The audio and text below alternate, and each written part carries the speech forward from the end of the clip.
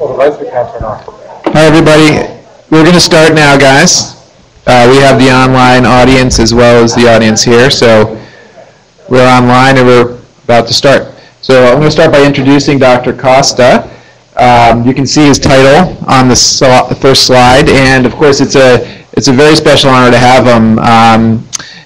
I say that sincerely because I think Dr. Costa is really in a great position to teach all of us. I'll tell you briefly about his history. Interestingly, I only learned recently that your early training was in Providence, Rhode Island. I happen to grow up in Rhode Island.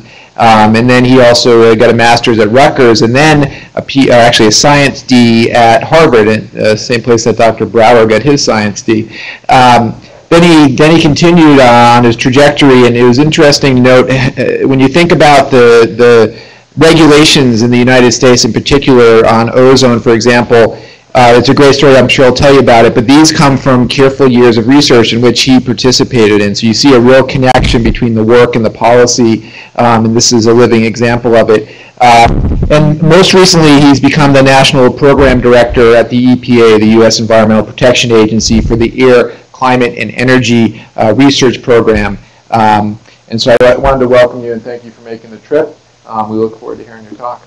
Okay, well, thank you very much, Chris. It's a pleasure to be here. And thanks also to Mike, and it was a pleasure meeting Ben. I certainly have heard of you, but hadn't met you before. I guess I was told in preparing for this lecture today to think of the audience as being a fairly general but sophisticated audience, so that's a compliment to you all, as well as the online audience. So what I've done is I've tried to mix things both to show the evolution of the science and policy, to address some of the specific science, but not really specific science, tie in how policy interweaves a little bit, not a little bit, but perhaps a lot with politics.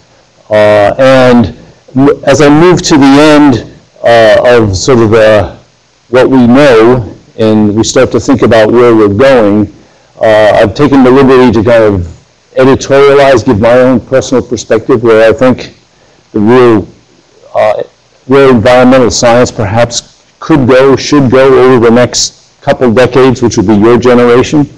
And we look forward to your success. And with the concept of climate, energy use, and all of those sorts of things. So with that, I tried to be cute in the title, since obviously whenever people think of air pollution, they think of smokestacks. But in fact, it was an accumulation. Things have stacked up over time to bring us the science and the administration of public health policy as we know it. So I've tried to outline what we're going to be talking about. We'll talk a little bit about the human story, the rise of public discontent. This is very much, the whole area of environmental science, environmental health is one that's been driven by public perspective. And with that public perspective was the evolution of the law. This will be largely U.S.-centric, but it has some implications, I think, that crosses borders. The 1970 Clean Air Act Amendment, which most people refer to as the Clean Air Act in the U.S., it was actually an amendment to an existing law.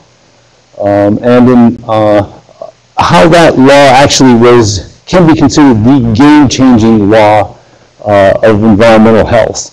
And the fact that human health and animal toxicology and epidemiology have all played very significant roles in the evolution of this science, and how it's taken us to where we are and where we're going to go. And then the Clean Air Act, interestingly enough, in some ways it's almost like the Constitution in some ways, that it can be interpreted over time, and it has been used for the greenhouse gas decision in the United States. And in fact, it is a flexible piece of legislation that really makes a big difference in the United States in moving us forward.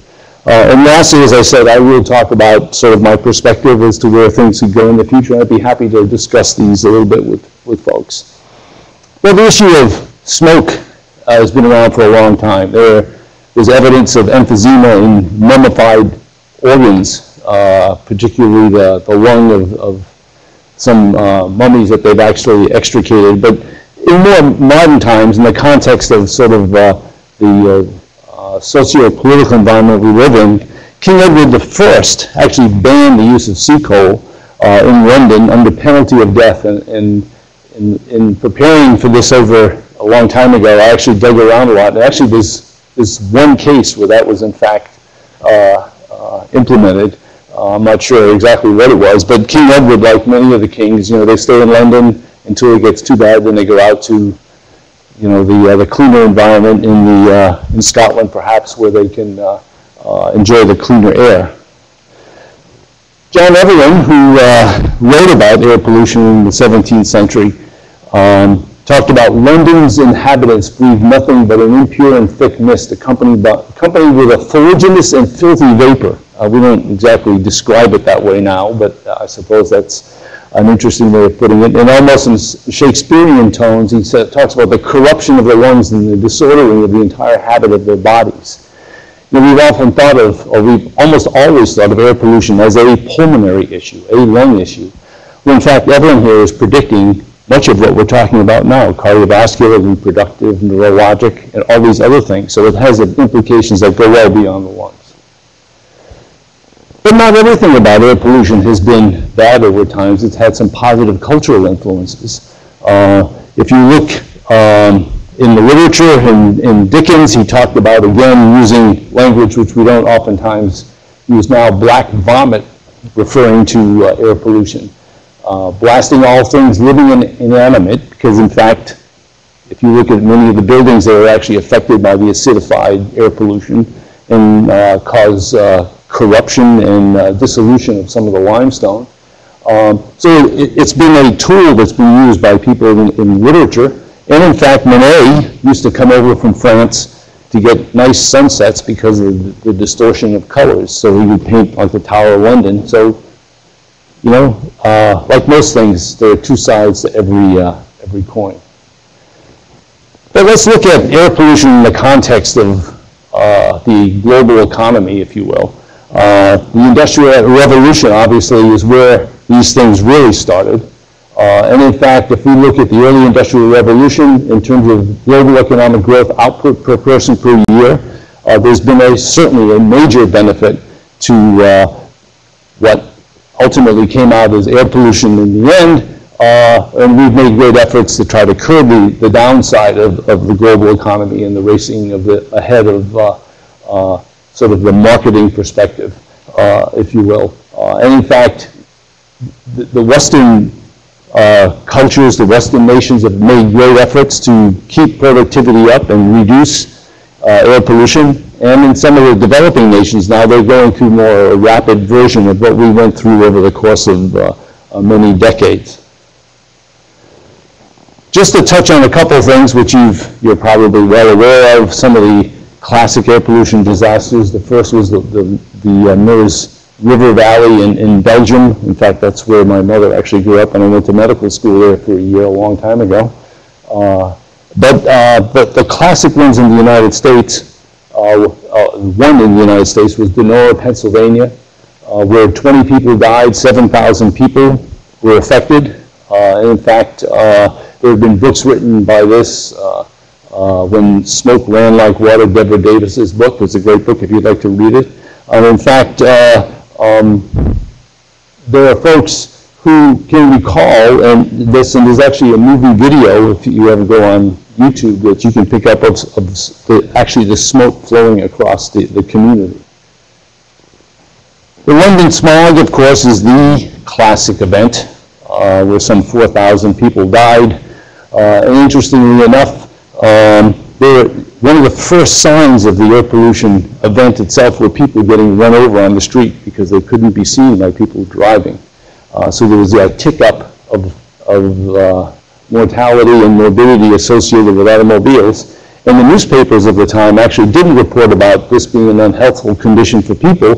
There was a state fair kind of activity going on outside London where in fact some of the prize animals were dying or sick. And that's what the newspapers were talking about. It wasn't until a couple of weeks afterwards that there was a lot of interest in the public health aspect. So over time, there's been a lot going on trying to curb smoke. In the U.S., and I'm not going to go through all this, you can see a number of different legislative activities and ordinances in towns to try to clean up what was considered more of a nuisance than, in fact, an air pollution problem. But, you know, it wasn't the 60s that sort of was the only event that really changed things. This was a slow accumulation over time of people realizing that this was really kind of a problem and it was disturbing to their basic lifestyle. And I can remember myself as a child in the 50s, Sunday morning on a little black and white TV, and my parents were sleeping a little bit, and I'd get up and watch this television show that was called Industry on Parade, where they had these gears turning, smoke billowing out of stacks. It was an index of prosperity. And after the war, commercialization, productivity, etc., was of major importance. In fact, Eisenhower's highway system sort of brought a new dimension to this prosperity that really kind of fused and interconnected almost like in a capillary network the entire country with its industrial complex. As a result, there were a number of things that happened in the U.S., much like the London and Denora situation. New York City had smogs that went into the 1960s, where there was lots of sort of reducing kind of air pollution, as it was once called, mostly driven by sulfate and particles. And then the new air pollution, what we now call smog, which is an oxidant-based air pollution environment, which has lots of ozone and NOx and PAN and a number of other chemicals. And one of the first implications of the Clean Air Act and its enforcement capability was in 1972, just 2 years after the law was signed. In Birmingham, Alabama, the coke ovens were generating so much smoke and people were so sick, they actually shut down the mills under federal authority. And the headline in the newspaper was, "Do we want bread or breath?" So you can see the choices people have to make, this whole concept of prosperity versus health. And what does it mean? So in the 60s, what was going on was that there was a slow growth, mostly in urban communities, where people were sort of making an effort to try to change things, make things better. There were a few state programs, mostly municipal programs. They dealt with opacity of smoke. They hold up this sheet or piece of cardboard with different colors of gray and compare it to the sky or the smokestack to see how clean it was. And in fact, one of the first things that happened in terms of trying to control this is if you burn things hotter, you make particles smaller. If you make them small enough, and they're smaller than the wavelength of light, guess what? You don't see them. So one of the first approaches to dealing with some of this air pollution was to just burn things hotter and make them small, and you don't see it. How bad could it be? So it wasn't until like the mid-60s or so that there began to be this coalition between the federal government and states to try to pull this together. The Air Pollution Control Association, which eventually evolved into what was sort of the seed of the Environmental Protection Agency. There was a little bit of research going on, mostly out of the Public Health Service. There was a loose network of monitoring systems, but it was very, very, very crude. And you can see how many employees were involved. 251 employees were actually involved in this entire program. And there was some reduction in PM, as people were shifting a little bit away from residential coal use and getting oil furnaces. So there was some slow migration, if you will, towards try to clean the air. And with Rachel Carson's Silent Spring, which is mostly driven by pesticides and other air pollution, there was just a general change in sentiment that kind of led to the passage in 1965, or 1963 rather, of the first Clean Air Act, as it was called. But it was very, very weak. Gave a few grants to states, talked about car emissions a little bit. It was mostly hand-waving. It wasn't much happening at all. And it wasn't until 1967 that there was some criteria actually established. But again, they were very weak, and there was no sort of coalition among the states. And then, with Earth Day in 1970, you see all around the country driven not just by air pollution, but by all of the environmental issues, the burning Cuyahoga River, the Lake Erie, I guess it was, that was on fire. There was a lot of environmental movements. Although I must say that these people being my compatriots of the 60s, there are probably a number of them now that are CEOs of major international corporations. But not that that's necessarily bad, but it's interesting what happens to people over time. But this was a major event in 1970, and in fact, what happened was the creation of the Clean Air Act, and this is what's somewhat unbelievable. You had this 1967 Clean Air Act, which was essentially ineffective, considered to be dead. It was underfunded, understaffed, complicated, really was not doing anything. Politics, just as today, was active back then. And Senator Edmund Muskie of Maine, who was going to be running for president, was pushing a bill in Congress to create a Clean Air Act kind of thing. All the politicians were running around with the Earth Day and this sort of thing, trying to be green. It's not exactly what happens today, but that's what was happening in 1970. Richard Nixon, and most people think of Richard Nixon as Watergate, Tricky Dick, and all of those stories that we've heard over time, in fact, felt he was going to be running against Edmund Muskie, and said, I need to do something that's dramatic. So he pushed his Republican colleagues in a Republican Congress to actually come up with a Clean Air Act, or a Deep Clean Air Act amendment, which was stronger than that was being developed by the Democrats.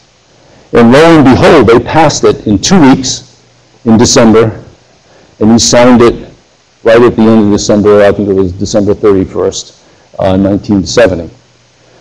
And, well, actually, what am I saying here? January 31st, 1971. So it was right after. It's still called, it was passed in 1970. So lo and behold, that entire legislation was established in less than a month's time. What is incredible is that the documents, what are now called integrated science assessments or criteria documents, what they used to be called, these, at the time, the entire PM one was this thick, and about this big around, it was pink. It had everything in there. Now it's 2,800 pages. And all, well, you'll see in a moment here, all of these air pollutants, photochemical oxidants, particulate matter, nitric oxide, sulfur dioxide, carbon monoxide, hydrocarbons, which no longer exists as a criteria pollutant, and lead, all of these criteria documents and the NAAQS were all established by May of 1971. Now we don't even make the 5-year, this was supposedly something that was going to be renewed every 5 years, and it never happens because there's constant reviews and lawsuits and reviews, etc. So in any case, a couple of foundations of this is that cost would not be a factor in establishing the actual level of the pollutant. It would be health-based research. It would be health-based science that would make this decision. Cost could be put in there afterwards to see what the implications would be after the decision was made, but not before the decision. So what kind of data actually fed into support the Clean Air Act amendments? Well, as I mentioned before, there's certainly epidemiology, animal toxicology, and in vitro studies and mechanisms to try to tie these things together, and trying to draw extrapolations across the various databases that we have. And this is still very much the case. Epidemiology now has become a very strong influence because of some of the new statistical methods that are being applied and new exposure metrics that can be applied to the epidemiology itself, because it's on humans, on human populations, and certainly allows people to come up with what are considered to be the, quote, most relevant kinds of standards. So when they look at the pyramid of health effects associated with the NAAQS, I mean, there's a whole population at risk, and obviously mortality is what you want to avoid. When you do the subsequent economic analysis of this, death is always the most expensive outcome. It's not really the case necessarily, but that is how it's computed through the Office of Management and Budget and other indices that are used to assess the effectiveness of the act. So as it turns out, just sort of jumping ahead to today, the PM standard in the United States, although it's a very expensive standard, is more cost-effective, saves more money in terms of its impact than all other standards, Department of Health, Department of Transportation, any standard whatsoever in the federal government is dwarfed by the PM standard alone. And largely, that's because death is used as one of the major indices in evaluating the standard. And in fact, it's not often that death for health scientists is other than infectious disease, for example, and that kind of health, public health science. From an environmental perspective, you have something that's so dramatic that to actually, in fact, that you can count. It's what the epidemiology brought. So in this process, what we have is a whole series of documents now. You can see here, here's the draft, is a 1,000-page of the integrated plan. I told you the original one was about 150 pages. And annexes of 2,300 pages. So these things are tons at this particular point. And they go through a series of policy drafts, et cetera. They go through this process. You know, they start out with a workshop. They talk about what's needed to develop this process. We developed the integrated science assessment. CASAC meets and reviews. This is the Clean Air Science Advisory Committee, which is a committee that was established by the administrator to do these, in part to do these reviews. There's a risk exposure aspect that's looked at, and this is sort of getting on the policy side, what are the implications of this legislation in terms of improving health.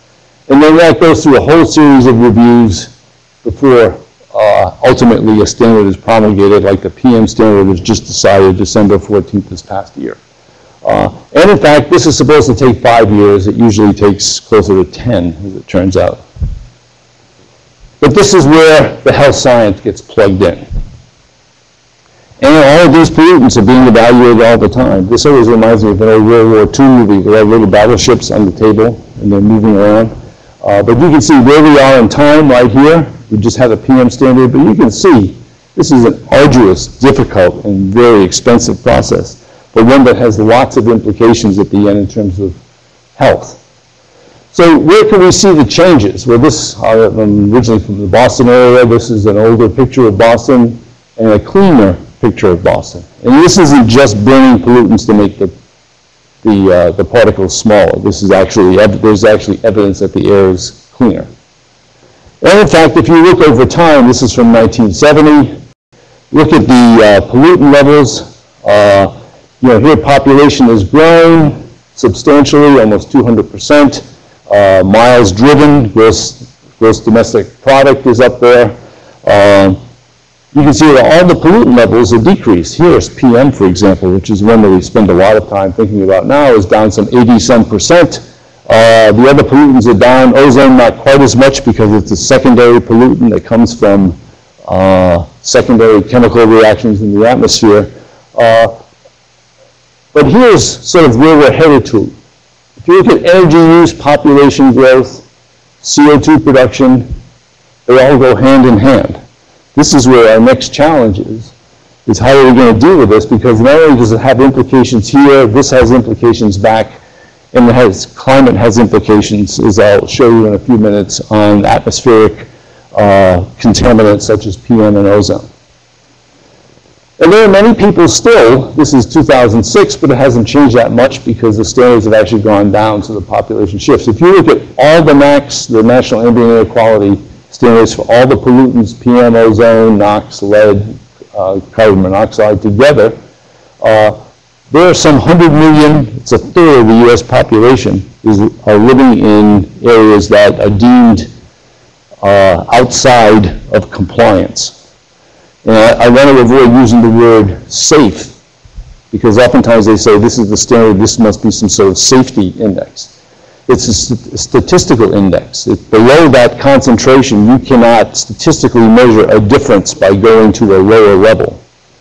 Hence, that's the best that they can do in terms of the standard. It's not considered, if you're a tenth of a ppm above it, you're unsafe, and you're a tenth of a ppm below it, that you're safe. It's not, it's strictly a statistical assessment even though the press oftentimes talk about it as safety standard. They're not safety standard. So the Clean Air Act remains relevant because the issues that created the Clean Air Act are still pretty much in place. Our political leaders, however, have not always been of the same mind throughout this process. I mentioned Richard Nixon, shall we surrender our surroundings? I don't know if I can read it there, it's too bright. Our surroundings, or shall we make peace with nature and begin to make reparations for the damage we have done to our air, land, and water? That's his State of the Union in 1970, in the heat of all of this environmental movement. And Ronald Reagan, a decade or so later, he comes up and says, air pollution, we've gone overboard on this. It's really volcanoes and trees. And there's a little bit of biogenics and trees, that's true, but there's new evidence that shows that the pollutants that are caused by emissions, photochemical emissions associated with trees, are driven by the anthropogenic precursors that actually drive those particular pollutants. But nevertheless, very popular president, had a few things to say about the environment.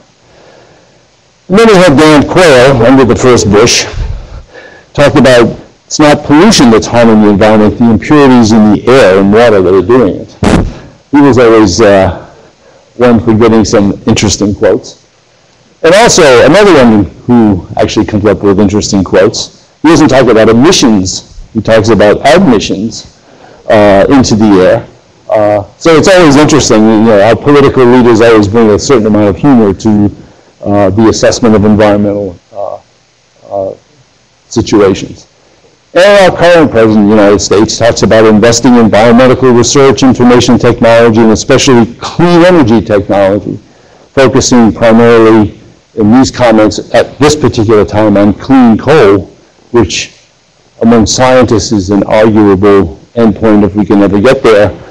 This obviously is changing with hydrofracking and gas, et cetera. But moving in a different direction, hopefully realizing that energy and technology is one of the major factors associated with our air pollution problem. And more recently, through the recent political environment, here, I think most people remember when they abandoned the decision on the ozone standard and they delayed the PM standard for a while. There were a lot of people on the left who were commenting that what's happened, he was one of us. Now he's shifting away from air pollution. But then, in 2011, as the politics starts to change, he goes from abandoning stricter air quality rules, at least perceived by the press at that time, to coming up with an agenda that has a sweeping attack on air pollution. And in fact, if you look at the inauguration, the State of the Union message, he talked about climate and the emphasis placed on climate. Anything that we do to the advantage of climate change is going to have a benefit on air pollution because it's largely combustion driven. So a couple of highlights that have shaped the current air health agenda from as we're moving ahead. I was talking about the 1970s and the improvement in air pollution, that sort of thing. There was a lot of emphasis on sulfur and coal in the 70s and 80s. We get rid of the sulfur. We know sulfuric acid, it's acidic. It's got to be bad for you. It's killing trees. It's acidifying the lakes. So there's a lot of emphasis. You couldn't see across the Grand Canyon because of sulfuric acid smog. And in fact, there were papers published by David Bates where in one paper he would talk about ozone being the culprit in the smog over Montreal, and then he would write another paper on the sulfuric acid and that same smog being the culprit. So it was great fun back in those days. But there's a lot of emphasis placed on sulfuric acid and sulfur technology. There's a big push to lower sulfur emissions. And with that was a decrease in particles, because sulfate is still a major, at that time was a major component of particulate matter, particularly on the East Coast. But it was found that acid aerosols really didn't have much health effects that you could measure directly. And this gets away, I'll get back to this afterwards, because remember the MACs are all individual pollutants. And we know that we're not exposed to individual pollutants. We can come up with standards for individual pollutants, which may not always be as beneficial as we might otherwise think. But certainly, sulfuric acid seem like a baddie, but in fact they expose people to many milligrams per cubic meter of sulfuric acid. If you're an asthmatic, you have a little bit of wheezing, and that's about it. But what happened is that by reducing sulfur, you can see this is a colorized version of the eastern part of the U.S. with most of the industry here in the central part, blowing east. But there was lots in the 80s of acidified aerosol, which was greatly reduced over time. And interestingly enough, the Republican Congress that pushed this reduction used a cap-and-trade approach to reducing sulfur, which the current Congress says they will never use for controlling carbon, which could be very much a similar kind of benefit. But nevertheless, that's the way the cookie crumbles sometimes. But because there was no health effect and we reduced the PM, we were reducing the sulfur, the general consensus was the PM problem was solved. You don't have to worry. The standard epidemiology couldn't measure any particular health effect unless you were in really, really dirty environment. So that problem was solved. Everyone paid attention to ozone after that. Ozone was the modern new dimension of air pollution. You can measure health effects from ozone at levels that we're exposed to.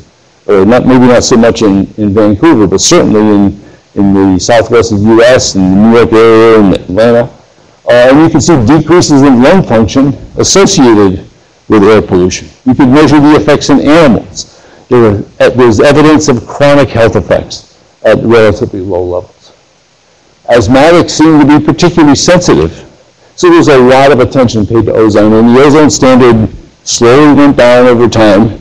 And there have been improvements. It's a difficult pollutant to get a handle on. But in the midst of this, some crafty epidemiologists came up with new statistical methods to show or to suggest that as many as 50,000, 60,000 people a year were dying from PM levels at the current standard in the early 90s. Joel Schwartz, Doug Dockery, and a few other folks were working on these studies. And they showed, taking a study which was originally designed to look at sulfur, the six-city study out of Harvard, which Mike, you probably have worked in a little bit too, looked at Portage, Wisconsin, and a whole bunch of cities of different degrees of air pollution, Steubenville, Ohio, which is the smoking one in the background here. When you look at total particles in the air and looked at mortality, starting with one being no difference, Portage is pretty clean, Topeka pretty clean, Steubenville, there was evidence that people were dying from PM. Tighten up the size, so the smaller particles of what you're looking at, those particles, they get deeper in the lung, and it tightened up this relationship. So size appeared to be an important factor in air pollution. In the early days, you caught particulate matter with a bucket, basically, total suspended particulates, like fly wings and everything else in there. Then they went to a PM10 standard in the late 70s, because PM10 actually made it through your nose for the most part. So that's how they established that standard. But now they were moving towards even smaller particles. If you look at susceptibility, people with pre-existing cardiopulmonary disease, COPD, or heart disease seem to be more sensitive, which tended to encompass most older people who have those diseases. So there's a movement towards, there's something else going on here.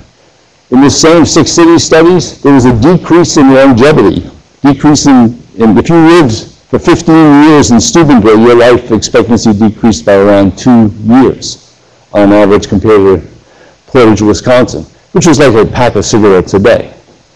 So there's a lot of evidence to push in a compelling way the development of a PM 2.5 standard, which was established in 1997.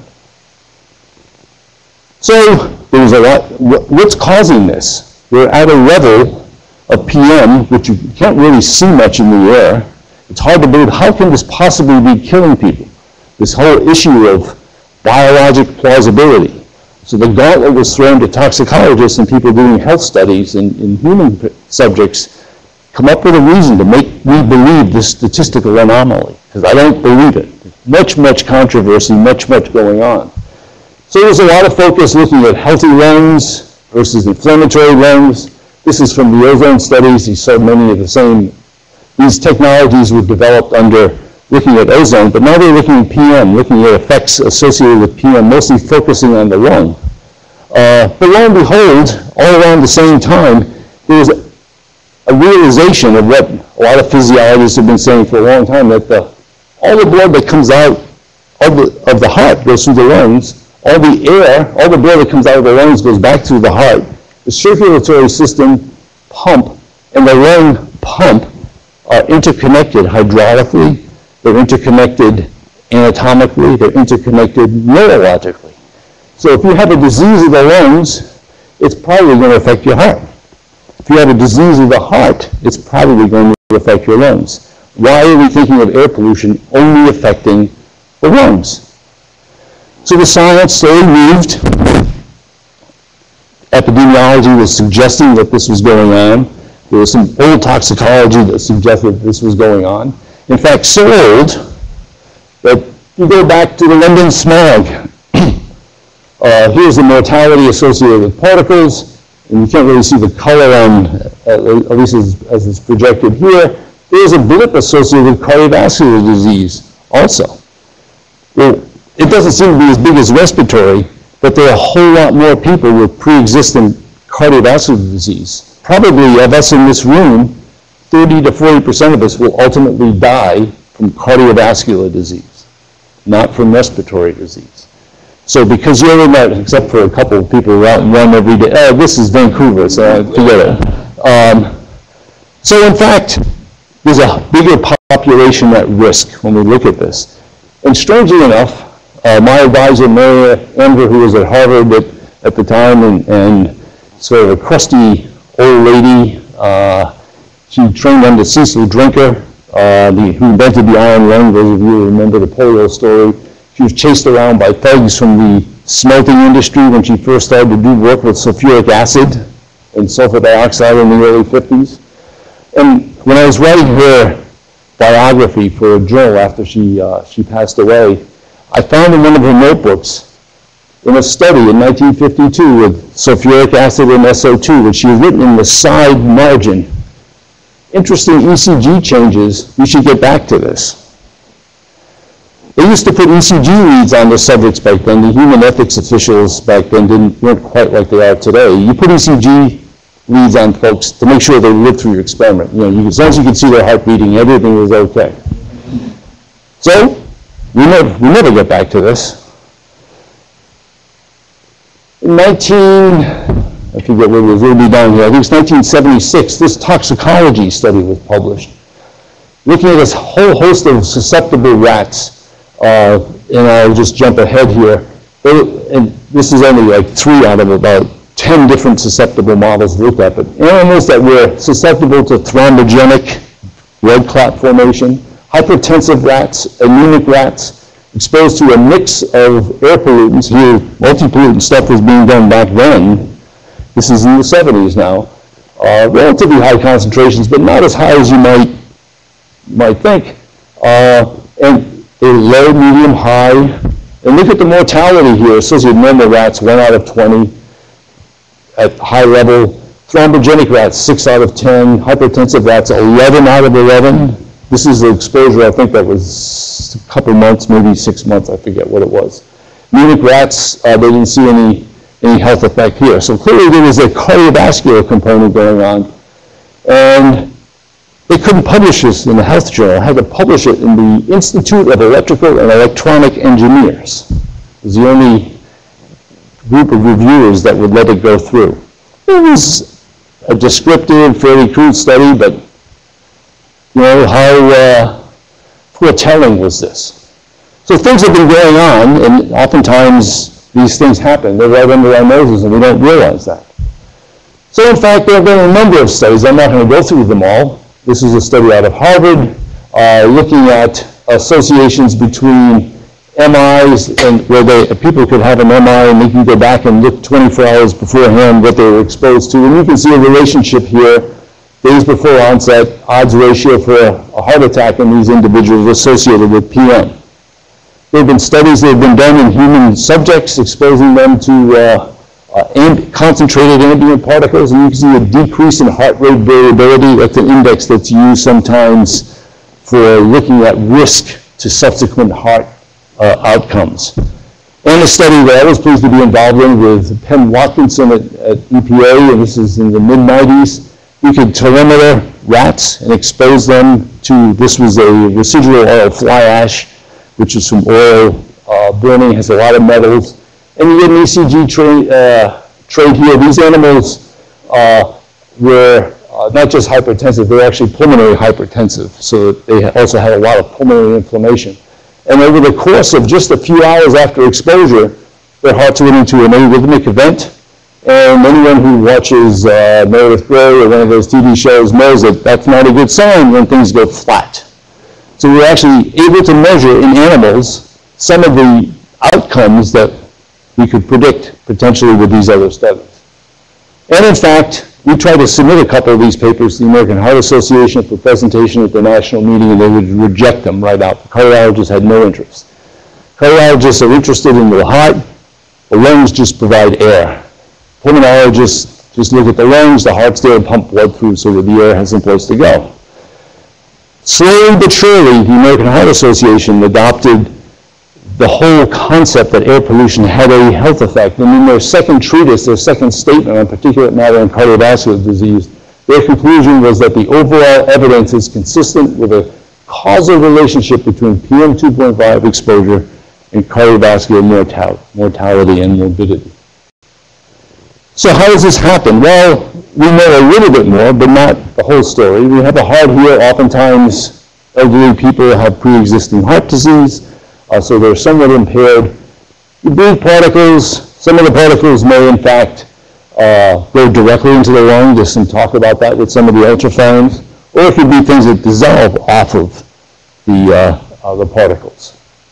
On one side, you have a whole series of pulmonary reflexes involving the autonomic nervous system that cause heart rate variability changes and cause a number of things leading to cardiac dysfunction. And this is an area of my own research right now that we're spending a fair amount of time looking at.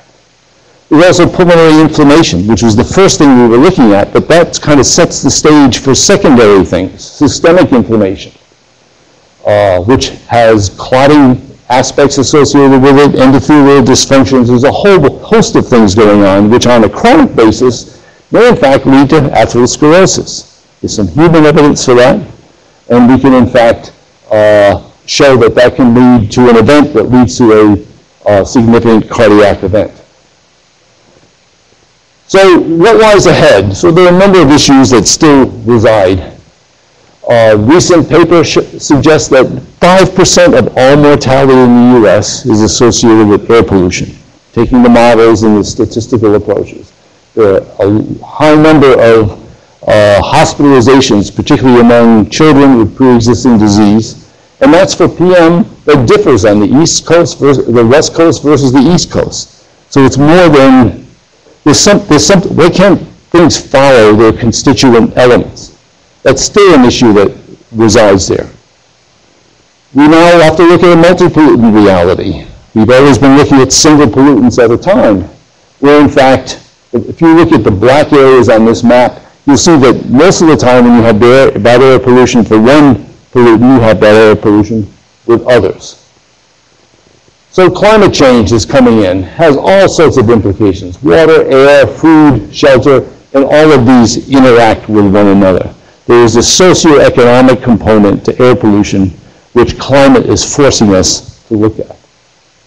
And in fact, there's these colors on this slide here are simply the difference in 2050, given the flat emissions between now and 2050, of what's going to happen because of climate, and this would be ozone increases. So there's an ozone penalty associated with climate change, more efficient conversion of the precursors into the outcomes of ozone. And in fact, as we heard a little bit this morning, cook stoves and ambient black carbon are a problem that intransigent would be a subtle way of saying that we're far away from being able to solve this. And this is not just a technological issue, this is another socio-economic issue to be concerned with. So the Lisa Jackson question mark, because she's no longer the administrator, and we don't know who the new one is going to be, but she came out and said that this issue of energy and climate, two sides of the same coin. So if you look, in fact, population is growing. We had 1 billion people in 1804. They're predicting now, we have 7 billion now, 10 to 15 billion in the year, I think, 3000. So population growth. What does that mean? We have poorer people, we have richer people. Well, in fact, if you break this is from the World Bank, if you break things down to a population growth in terms of the demand on energy, what are our requirements? If all things being equal, there's not that much difference really between the poor environment, the poorer populations and the richer environments. If everything is sort of increasing at the same speed. So we grow to a bigger population, we have more energy demand. Surprise, surprise. Well, in fact, if we shift economic growth primarily to the poorer people, which is sort of what we think things are going, there's going to be greater energy demand for poorer people. But in fact, under our current trends, where most economic growth is in the richer environments, with everyone having 3 cell phones, everyone having full-time TVs that they're always on even when they're turned off, our energy demands may be even bigger in the more developed countries. So in fact, we, more so than the lesser developed countries that are growing, that we keep complaining about, are probably where the problem lies. So just take the population impact, for example. David Douglas of Sun Microsystems, that used to exist but was bought out, he said in 15 years the global population will increase by 1 billion. Give each one of those people a 60-watt light bulb to hold. Turn it on, this is how much it weighs, about 15,000 Priuses worth of light bulbs. Turn on at 60,000 kilowatts. Use it 4 hours a day. So that's the new population holding a light bulb that's turned on for 4 hours a day.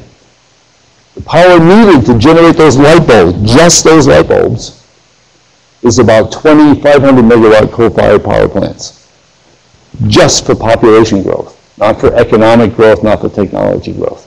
So that's where the problem lies. And that's just to turn those lights on for 4 hours a day. So how are we going to do this? Well, this is the U.S. looking from space. You can see areas of high light, certainly in the big city areas. But if you focus here in Williston, North Dakota, which had a population of around 2,000 people about 10 years ago. That population now has gone up by about a factor of 8.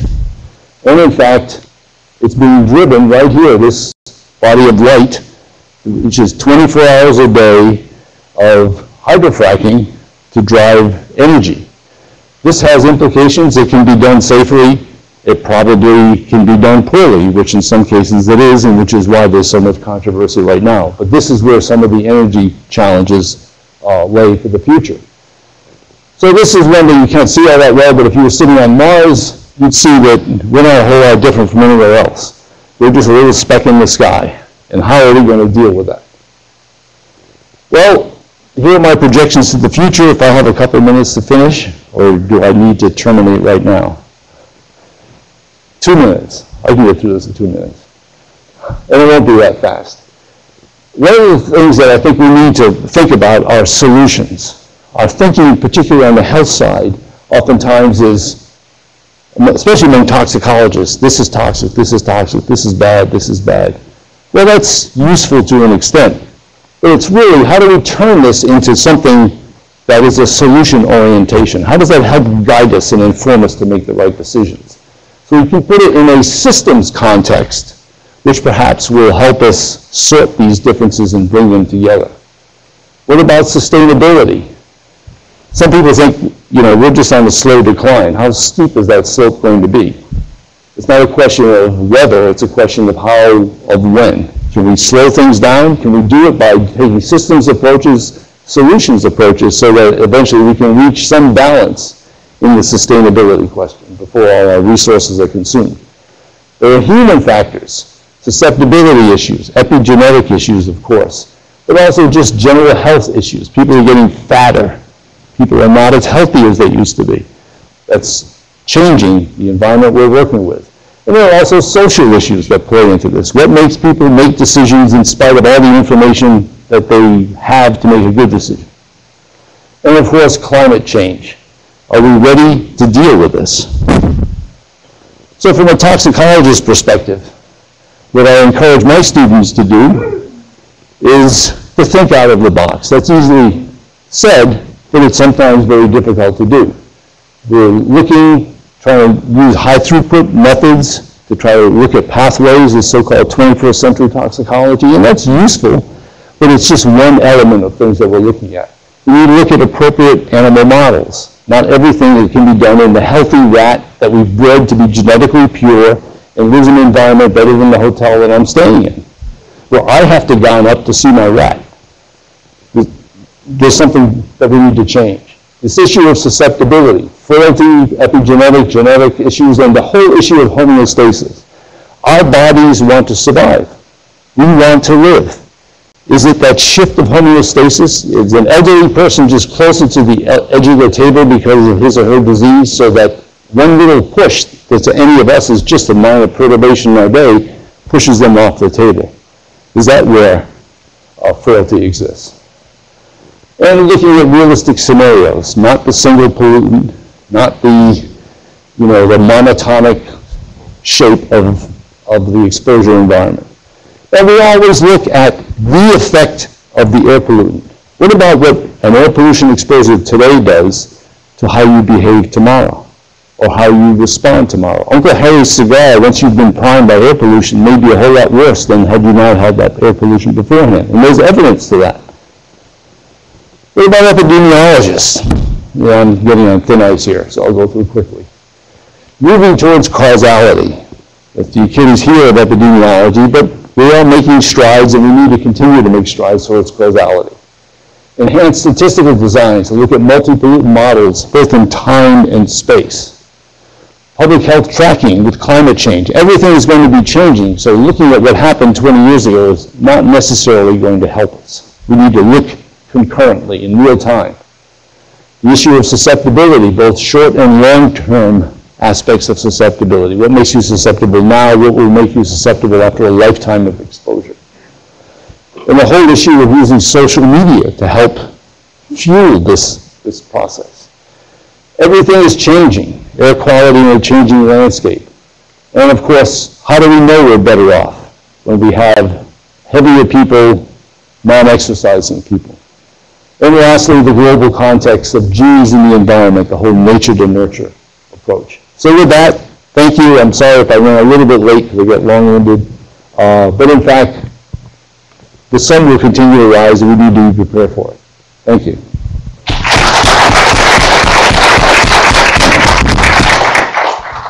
I'm thinking I should let the online people always get poor treatment. So do you have any questions yet from online? Nothing. Okay. If you guys online, if you have questions, bring them. How about the real life crowd here? See, I always ask a lot of questions, but since no one else is, I'll continue that. Oh, good. Go ahead. Yeah, you will. Just a great presentation. Just following up on your last few slides, do you feel that we need to continue researching the detrimental health effects of exposure to air pollution, or has there been enough research to suggest that, okay, it's bad for us, it's causing us a series of health problems, that maybe our focus, research focus, and policy focus should be then almost universally on solutions and more or less what we can do to fix the problem? I think we still need that kind of research. I think it needs to progress in an informed context. And what I mean by that is, where does this fit in? So for example, there's a lot of evidence now, in fact we talked about it this morning, of some of these potential neurologic aspects associated with air pollution. Well, that's probably not so much a real short-term event, but it's a longer-term event. How are we going to prepare for that unless we know something about that? But how does that relate to the acute effects? Are there acute predictors of those long-term outcomes? And if there are, can we use them now to move in the direction of trying to make decisions? Oftentimes, and scientists oftentimes want all the information they can possibly get before they feel a decision can be made, because you're never really 100% certain. Well, guess what, folks? Things are moving so fast, we don't have time necessarily. So what's the cost benefit of making a decision now, knowing that sometimes you're not going to be wrong, but maybe you can make a mid-course correction without having to turn over the apple cart to do it. And in the current political environment that we have, that's very difficult to do because people want certainty. You have a question? Oh, you didn't. I thought you... Okay. What I was going to ask you, Dan, is, as you know, I'm American, and I'm struck in Canada by, well, the blessings we have with the cleaner, on average, I suppose, air. What do you say to a country where we haven't really needed, as far as I see it, the same kinds of regulations that the U.S. has? I mean, the U.S. has been a forerunner and a model in a lot of ways, along with Europe. Canada hasn't necessarily needed quite the same because of the relatively lower standards. What does history tell us, in your perspective, that a country that's in that sort of fortunate position should do proactively? Well, I think it gets back to some of the sustainability issue. You have the advantage that sustainability may, in fact, be a light at the end of the tunnel, as opposed to darkness at the end of the tunnel. I think you can take advantages of the trials and tribulations of other, like of the United States, in going through this process. Some countries that are trying to move very, very fast economically, it's damn the torpedoes, full speed ahead kind of thing, and they're going through the same thing at warp speed that took us a half a century to do. They're doing it in 10 years, like China, for example. But they're suddenly, they're also the primary producer of wind energy. They're also the primary producer of solar energy. So, there's a paradox there that's almost hard to fathom. So, but the thing is what Canada can do is certainly, know where those sensitive tipping points are and try to protect those tipping points, because you have that advantage. We could end. We'll end. So thank you again, Dan. Sure. Thank you.